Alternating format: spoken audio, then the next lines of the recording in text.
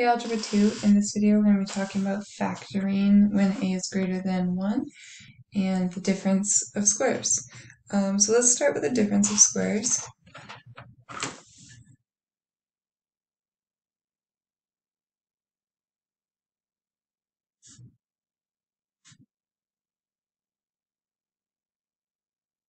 So remember the difference, or what a square is. A square is a number that's a perfect square, like 9, right? The square root of 9 is 3.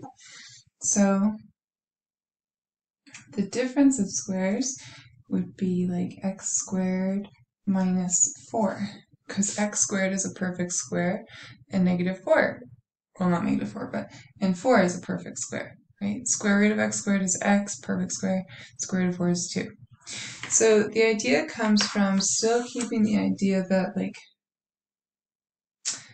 1 multiplies to a times c and adds to equal b. So a times c is negative 4, but what's our b value? So because something's written there, you can think of this as x squared plus 0x, right? So our b value is just 0.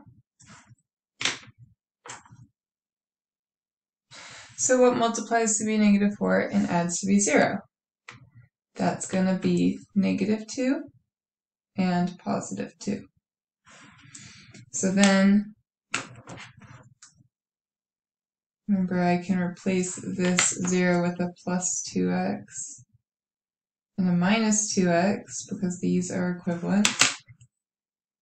Bring down my negative 4, and I'm going to factor out the greatest common factors. The greatest common factor here is x, and I'm left with x plus 2. Greatest common factor here, remember we don't want that leading term to be negative, so it's going to be negative 2. And negative 2x divided by negative 2 is x. Negative 4 divided by negative 2 is positive 2. And then we factor out the greatest common factor, so they both have an x plus 2 in common and an x minus 2. Now, interestingly enough, so this is why it's its own thing, you're not going to have to show this amount of work for every single problem. Essentially, what ends up happening is every difference of squares problem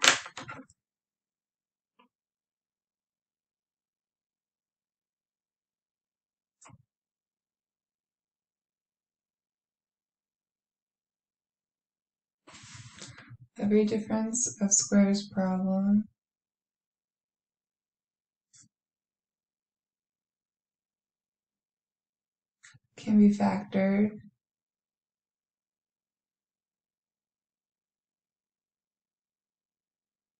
as follows.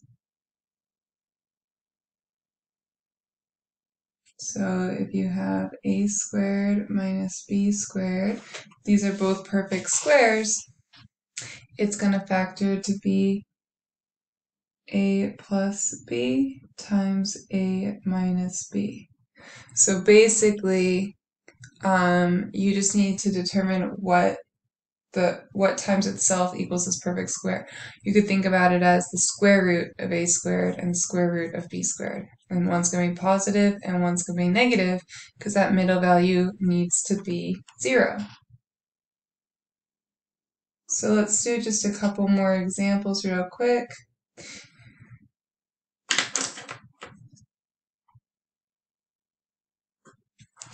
And you don't actually have to show that much work. So if I have x squared minus 81, well, this is a difference of squares, so it's going to factor to be, one's positive, one's negative.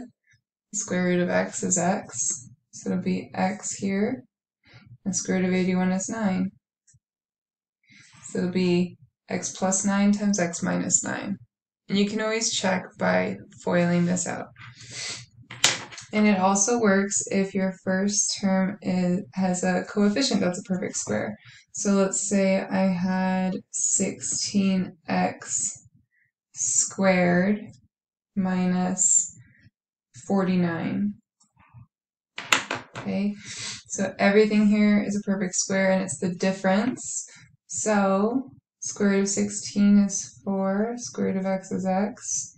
Square root of 49 is 7. So it'll be 4x plus 7 times 4x minus 7. When in doubt, you could always put in a 0 here and solve just like normal, but the difference of squares, this works every single time. So now let's talk about factoring when a is greater than 1.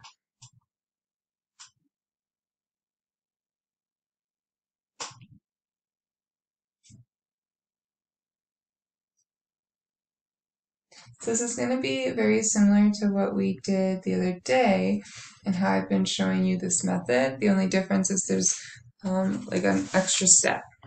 So this is called factor by grouping, which is what I'm going to be teaching you. So 4x squared plus 11x plus 6. So we have an a value here that's 4. So the first step is to factor out any common factors, which we don't have any, right? 4, 11, and 6, not divisible by the same number.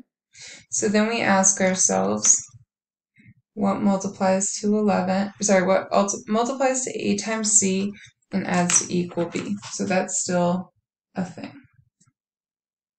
So what multiplies to a times c, so 4 times 6,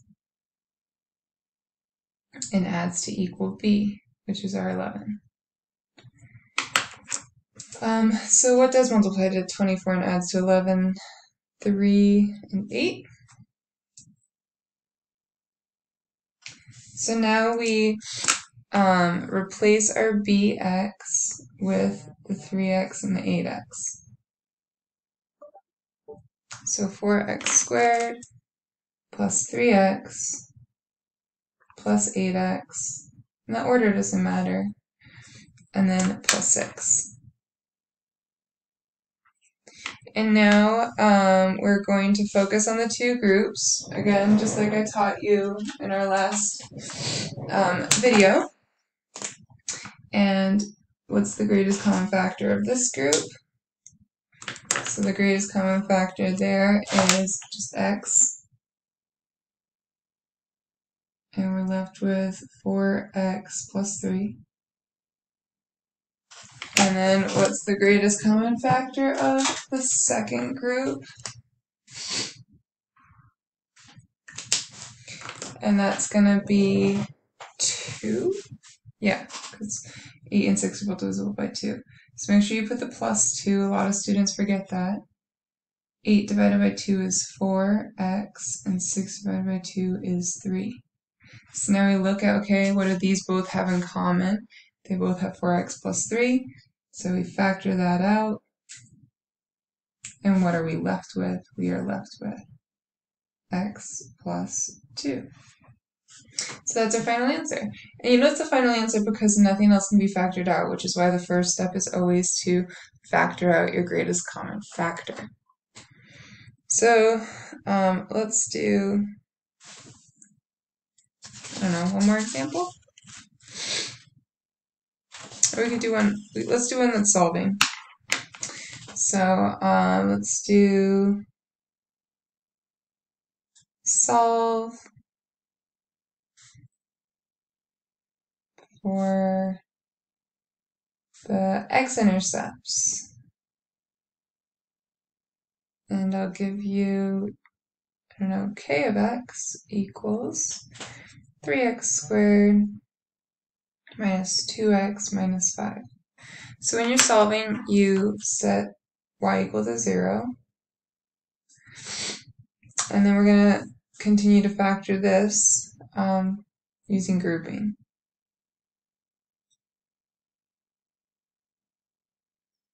So we can't factor out a greatest common factor. What multiplies to a times c and adds to equal b? So 3 times negative 5, and b is negative 2.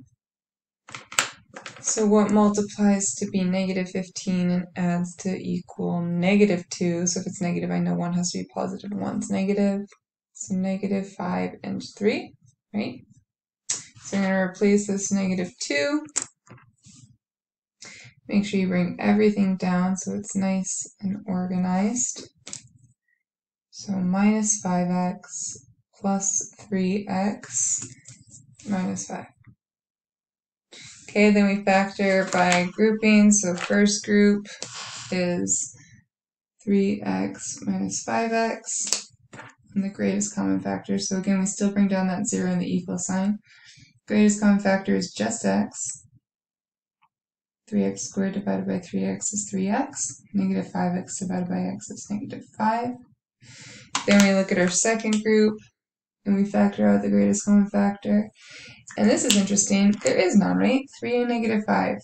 So we still need to factor something out so that we can do the grouping. So we just do a positive 1. So it doesn't change. And we write 3x minus 5, because these divided by 1 are the same. Now we can factor out the greatest common factor. They both are divisible by 3x minus 5. And we're left with x plus 1. So that's the factor part, but now we're solving, so we need to use the zero product property. So we set each product, right, equal to 0.